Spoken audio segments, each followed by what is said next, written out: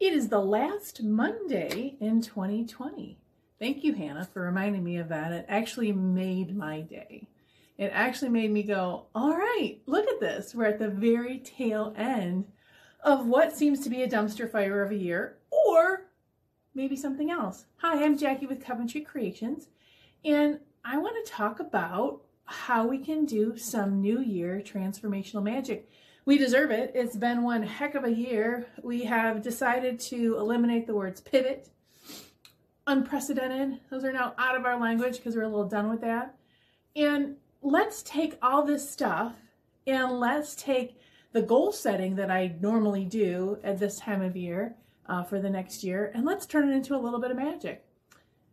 So many different coaches I've worked with, books I've read, websites, from Danielle Laporte to different coaches to all kinds of things, talk about very similar things. To take a perspective on last year, decide what you want to keep and what you want to go, and then from that, figure out what you want to manifest in the new year. So let's look at this. So this is going to be a minute. I want you guys to hang with me, listen, and then maybe look again and write this stuff down, because this is literally what I'm doing. And I want you to do it too, because once I started this process, I felt amazing. Once I started letting go of 2020, I mean, my energy is lifted up so much more. So I want you to ask yourself some questions. Here's where we're going to go now. So we're going to figure out what we're going to leave behind in 2020. So ask yourself some questions. What surprised you this year? I mean, pandemic, yeah. But what surprised you in how you dealt with it, on how you move forward in your life? What disappointed you? Seriously, what disappointed you? For me, the first thing that came to my head was society.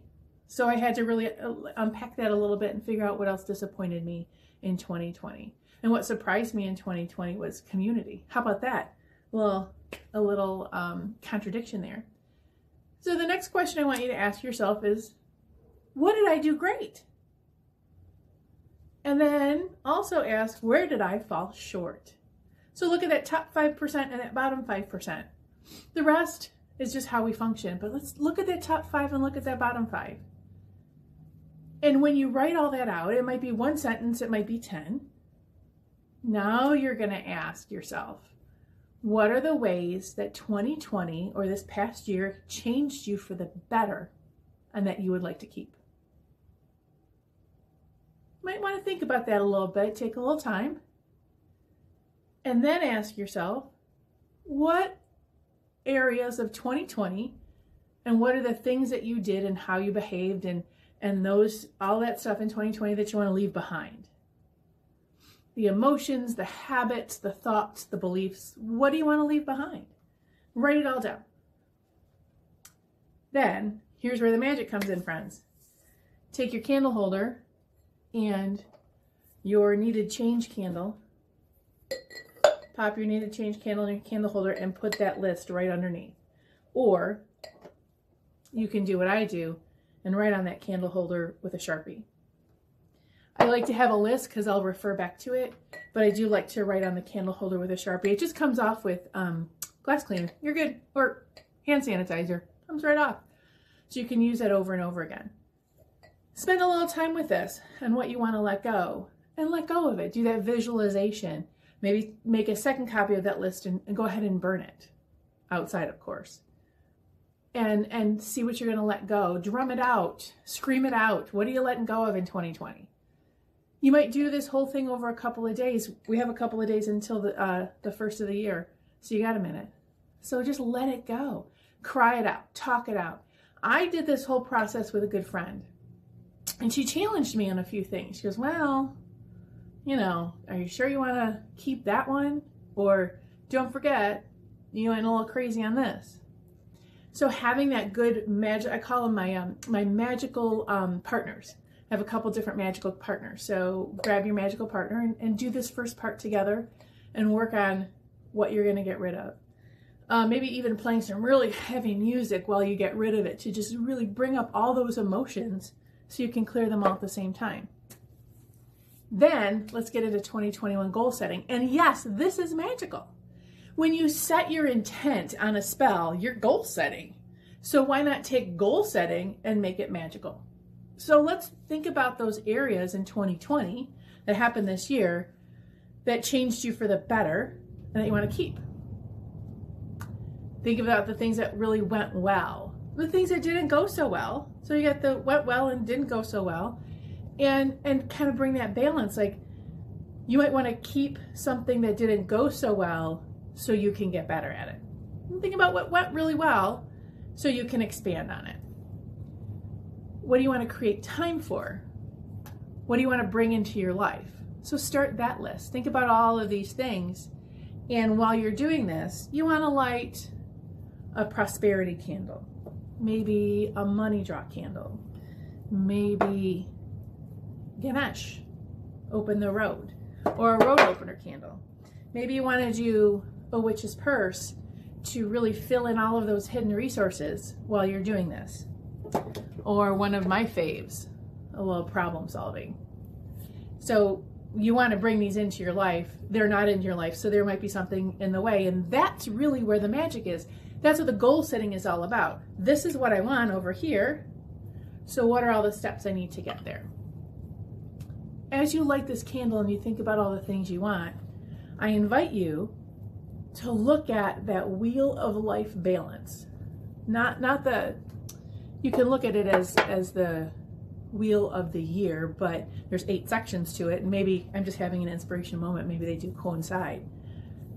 But think about these 8 areas of your life that you want to bring in balance. When any one of these areas is like low or you're not working on it, think about it as like a flat in the tire. You can't move forward in life.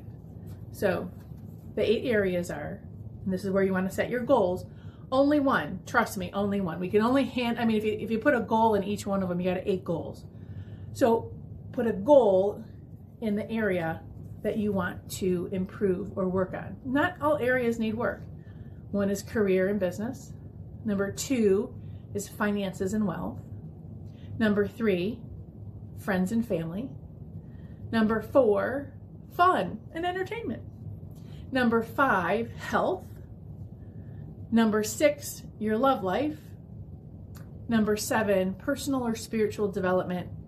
And number 8, your physical environment. So you might take this over the next week or a couple of days and think about, what do you want to create or create time for or create space for in your life in those 8 areas. And this is where you could pull out your Coventry Magic Oracle. You could say, all right, I'm not sure. Is there anything I need? Let's see. I want to look at friends and family. Is there some magic or some energy or some goal I need to set in that area of my life? Oh, that's funny. Adam and Eve popped up. You saw me shuffle. That might be a message for me. But that I need to create a deeper partnership, a deeper understanding with my family and my friends. So pull these things together. There's so anywhere on you can Google this and you can look at the 8 areas of the Wheel of Life. Grab that, fill the stuff in, and make this part of your spell. Put this on the wall, put this in your pocket, put this in your planner. And magic, that I talk about in Coventry Magic all the time, you have to meet it halfway. So if you're looking at manifesting a new career, put that in your goal setting for 2021. Put that in your planner. Put that in your face every day, because you have to meet that magic halfway. You have to take action to make sure that magic can manifest in your life. You need to create an opening. If you never look for a job, you're not going to find one. Very rarely are they ever just given to you. And if you really have not made room for a job in your life, you're going to go, no, I don't have time. I don't want it. Those are the things that is part of your magical process. So you do your spell work, you can then take this and turn this into a bigger ritual. You can do 8 different rituals on this to see what you want to pull into your life. You can say, oh, career, I want to change my career, I want to increase business, or I want to get better health. I want to create better health in my life or resolve some health issues. And then you can create some healing rituals around there, which include doing Reiki and other things like that. So over the next week, start to create a little action plan on this. This is the fun part. Create one action step, just one. The first step is the most important. So create that action step and then create a trigger, a positive trigger that says, yes, I'm going in the right direction. Yes, I want to work on this today. Yes, the universe is reminding me it's time to take the next step. So create that little trigger for yourself. And it might be a thought. It might be every time you see a feather. It might be every time this one commercial comes on. So when you write all these things out and you create your one action step and a positive trigger, then you're going to see an overall theme for yourself. And then this is where big magic comes in and we have a whole bunch of fun. Take a look at the theme. Is there an overriding idea that you have?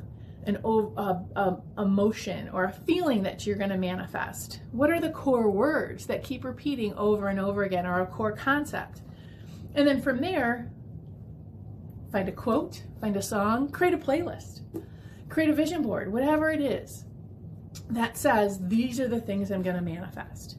This is how I want to feel. And if you focus on how you want to feel, Danielle Laporte talks a lot about, if you focus on how you want to feel with that goal, the goal will morph to make sure that you can continue to have that feeling.